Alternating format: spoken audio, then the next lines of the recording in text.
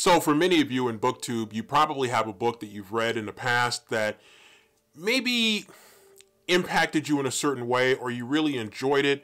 And then as time has gone on and you've gotten a little bit more separation from having read that book, you start to think, I kind of want to read that book again.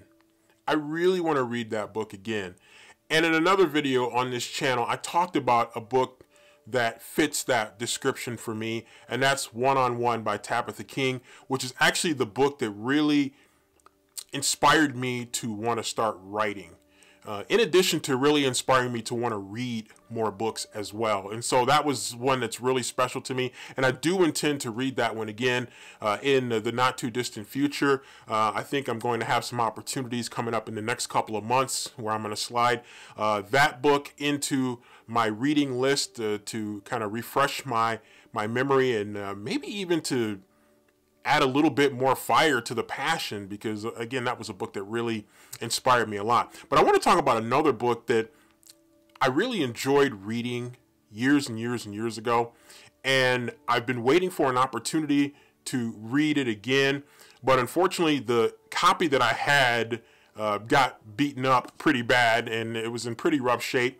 So I had been scouring the internet looking for a cost-effective replacement copy, and I finally found it. And the book that I'm talking about is Bad Desire by Gary Devon. And again, this is a book that I read a number of years ago, probably like 20 years ago, maybe longer ago than that. And it was a book that I was really excited about.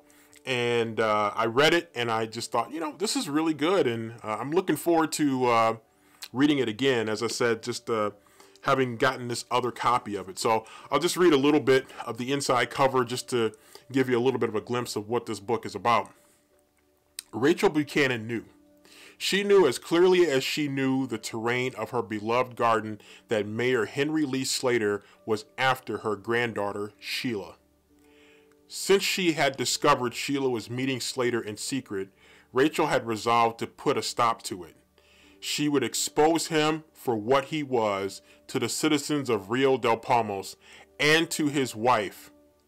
But Rachel underestimated the obsessive nature of Slater's desire. He could not and would not give up the girl, nor could he run the risk of Rachel telling what she knew.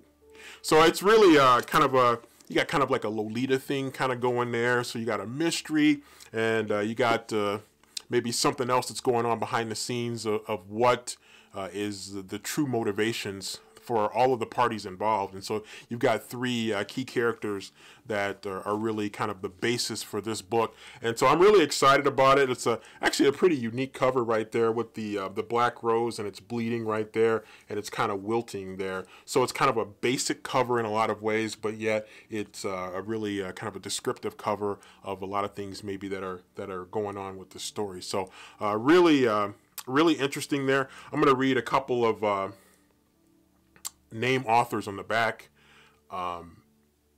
Bad Desire is a very good read, a fine psychological thriller.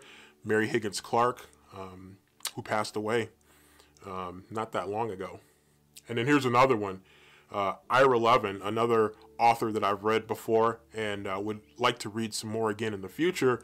Ira Levin says simply 3 words: gripping and suspenseful. So those are some of the reviews for this book. And again, it's a little bit of an older book that I read many years ago. I want to say I read it in the early 90s.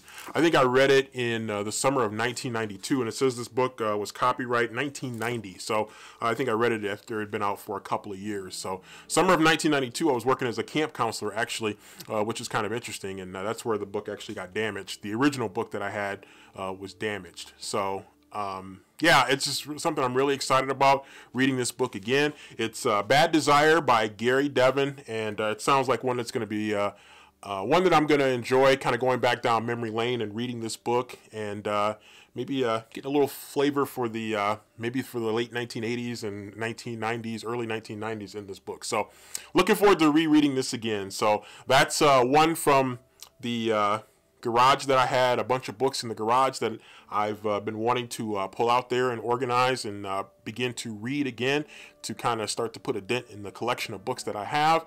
but have not read. So adding this one to the TBR as a throwback book from a book that I read years ago and want to become reacquainted with. So Bad Desire by Gary Devon, one that's coming up on my TBR.